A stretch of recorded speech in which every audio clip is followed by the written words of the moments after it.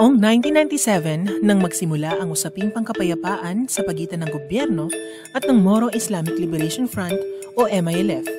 Isang taon makalipas malagdaan ang final peace agreement ng gobyerno at ng Moro National Liberation Front o MNLF. Kasabay nito ay ang pagbuo ng isang kasunduang naglalayong matigil at maiwasan ang labanan sa pagitan ng puwersa ng gobyerno, ang Armed Forces of the Philippines at ng Philippine National Police laban sa Bangsamoro Islamic Armed Forces, ang armadong puwersa ng MILF. At ito ay ang Agreement on the General Cessation of Hostilities o ang Ceasefire Agreement. The functions of the GPH is to oversee the implementations of the implementing guidelines of the Ceasefire Agreement that have been signed by the government since 1997 and 2001. The main purpose of this ceasefire mechanism is to ensure that they build and facilitate a very conducive environment for negotiation.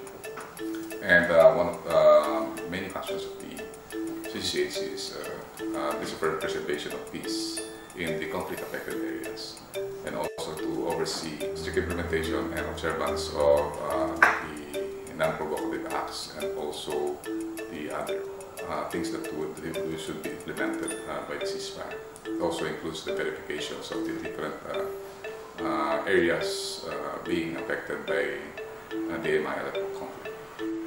Things that can be considered as provocative acts are uncoordinated movements and also the expansion of territories. It also includes the harboring of lawless elements, and also it includes provocative statements in the media that will undermine the confidence-building measures of both parties. Yung provocative act does not include legal law enforcement and other administrative and operational matters that are being undertaken by law enforcement units and the armed forces. It also allows movements of MILF and government forces from one area to the other areas, provided that there is a strong coordination. So the ceasefire mechanism ensures that there is always strong coordination between the Philippine security forces, meaning the government forces, the armed forces of the Philippines, the police and other law enforcement agencies with the MILF. Ang Coordinating Committee on the Cessation of Hostilities o CCCH ay binuo upang masiguro ang pagpapatupad ng kasunduang tigil putukan sa pagitan ng mga armadong puwersa ng gobyerno at ng MILF. Mayroon ding mga mekanismong itinatag upang masiguro na ang ceasefire agreement ay naipatutupad. Ito ay ang Local Monitoring Team o LMT na itinatag sa iba't ibang probinsya sa Mindanao katulad ng Maguindanao, Lanao del Sur, Lanao del Norte, Sarangani, North Cotabato, South Cotabato, Sultan Kudarat at Basilan. Ang Joint Ceasefire Monitoring Post o JCMP naman ay isang mekanismong itinatag sa mga lugar na may mataas ang posibilidad ng ceasefire violation. Sa kasulukuyan, mayroong 7 JCMP na matatagpuan sa Barangay Dungguan, Alyosan, probinsya ng Cotabato, Barangay Kitango sa munisipyo ng Dato Saudi Ampatuan, Maguindanao, Barangay Daliao sa Maasim, Sarangani, Tipo-Tipo sa probinsya ng Basilan, maging sa bayan ng Poonap Yagapo, Lanao del Norte, Barangay Nanagun sa munisipyo ng Butig, Lanao del Sur, at sa Barco-Barco o ang tri-boundary ng Tulunan, Cotabato, Dato Paglas, Maguindanao, at Columbio, Sultan Kudarat. Sa kabila ng ceasefire sa pagitan ng gobyerno at ng MILF, patuloy pa rin ng mga insidente ng misencounter sa pagitan ng dalawang puwersa, lalong-lalo na sa tuwing mayroong law enforcement operations ang gobyerno laban sa mga syndicated criminal groups sa mga lugar na may presensya ng MILF. Kung kaya noong 2002, binuo sa pamamagitan ng joint communique ng gobyerno at ng MILF ang Ad Hoc Joint Action Group o AJAG upang ma-isolate at tuluyang masawata ang mga criminal syndicates at ang kidnap for ransom groups, kabilang na ang Lost Commands sa Mindanao. The Ad Hoc Joint Action Group or AJAG is basically a peace mechanism under the OPA. it was born out of the joint communique that was crafted by the peace panels in May of 2002. The AJAG is actually a coordinated body that is tasked to inform, coordinate, and monitor information between and among the Armed Forces of the Philippines, the Philippine National Police, and the Moro Islamic Armed Forces in order to effect the apprehension and the arrest of criminal groups and criminal individuals near or inside the MILF communities. Para lubusang maisaayos ang koordinasyon at mapabuti ang pagsagawa ng law enforcement operation sa Mindanao, ang gobyerno at ang MILF ay nag-issue ng implementing guidelines noong ika-21 ng Disyembre taong 2004 at ang pinakahuli ay nitong ika-15 ng Pebrero taong 2012.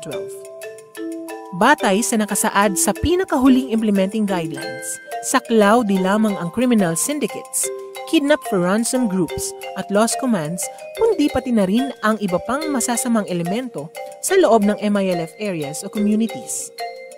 Nilinaw sa nasabing dokumento na ang AJAG ay isa lamang coordinative body upang maayos na maisagawa ang law enforcement operations ng PNP at ng AFP. The task of the AJAG is more on law enforcement, wherein the government troops, the AFP and the PNP will have to operate inside MILF communities. But the AJAG in itself is the one coordinating the operation of these government troops inside MILF communities. The coordination is being conducted in coordination with the Moro Islamic Armed Forces through the MILF AJAG, headed by Attorney Abdul Dataya.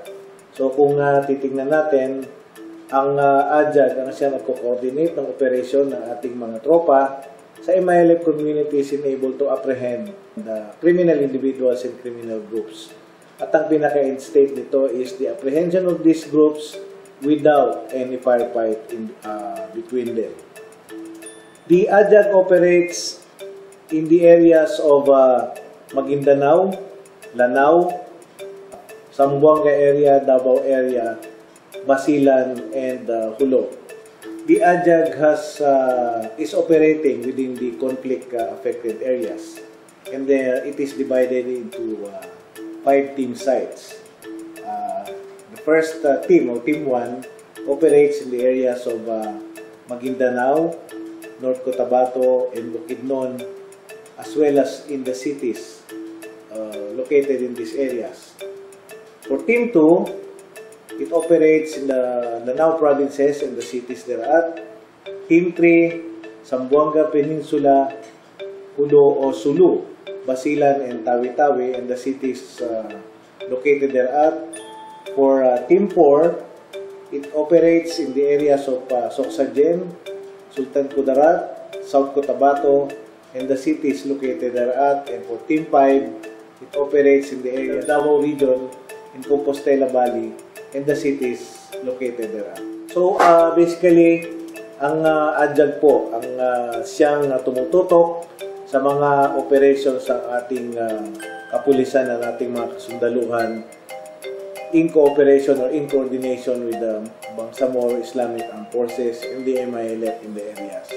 Malaki na pong bagay ang existence ng AJAG considering the fact that we have successful operations already for the past years, and many of these had led to the neutralization of many key personalities. Ang mandato ng AJAG ay dumadaan sa yearly renewal batay sa rekomendasyon at desisyon ng GPH at MILF peace panels. Ang International Monitoring Team o IMT ay binuo noong ika-10 ng Oktubre taong 2004 upang masiguro na ang ceasefire agreement ay naipatutupad ng gobyerno at ng MILF. Sa pakiusap ng dalawang partido, ang IMT ay pinamumunuan ng Malaysia. Ito rin ay binubuo ng mga miyembro na nanggaling pa sa iba't ibang bansa tulad ng Brunei, Japan, Libya, European Union, Norway at Indonesia. The admin is to oversee the ceasefire agreement based on the mandate given to us mandate is to observe and monitor the implementation of cessation of hostilities between the government of the Philippines and the IMF. And second is to coordinate closely the joint government of the Philippines and MILF, CCCH, and the LMTs in verification and validation. And the last is we are to conduct the verification based on the report or that was sent to us and we verify what on the ground. IMT area of operation covers mainly the Port of Mindanao, inclusive of Pahlawan, Pahlawan, Sulu, Tawi-Tawi, and we have 4 team sites. That is and 1 headquarters. The headquarters is in Kota Batu, plus team site 1 is also in Kota Batu. Team site 2 is in Iligan. Team site 3 is in Zamboanga, and team site 4 is in Jackson. As for your information, the team site 1 is Brunei Land. Team site 2 Malaysian Land. Team site 3 Malaysian Land, and team site 4 Indonesian Land. Sa kasalukuyan, mayroong 38 kasapi ang IMT. 16 sa mga ito ay galing sa bansang Malaysia, 9 mula sa Brunei, 2 sa bansang Japan, 2 naman sa Norway, at 9 mula sa Indonesia.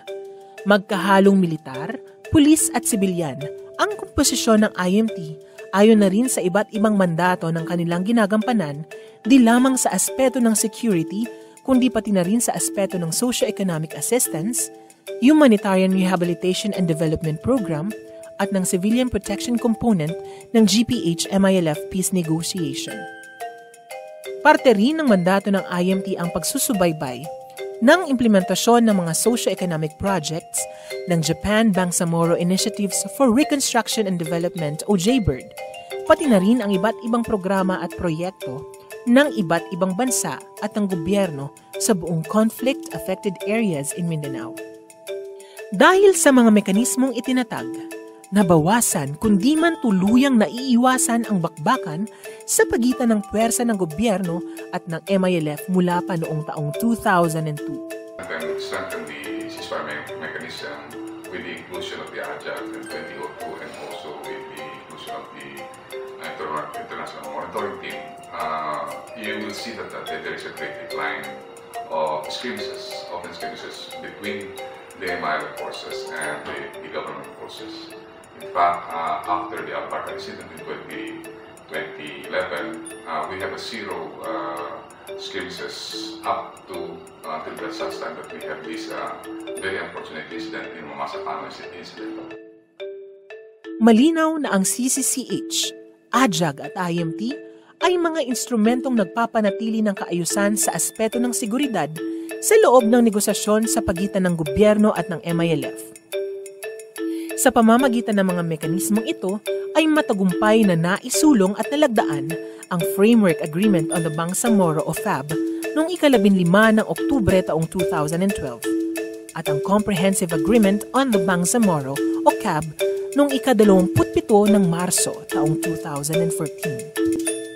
We do have our ceasefire mechanism that has made sure that things are going well between the MILF and the government forces. Since the signing of the FAB, we have had 0 hostility between the AFP and the MILF. The good thing is that our ceasefire mechanisms have actually been able to address this and be part of the resolution and both the breaking up, putting an end to the hostility and keeping the peace on the The ceasefire has been holding no single skirmish in the last 3 years because of the ceasefire mechanisms.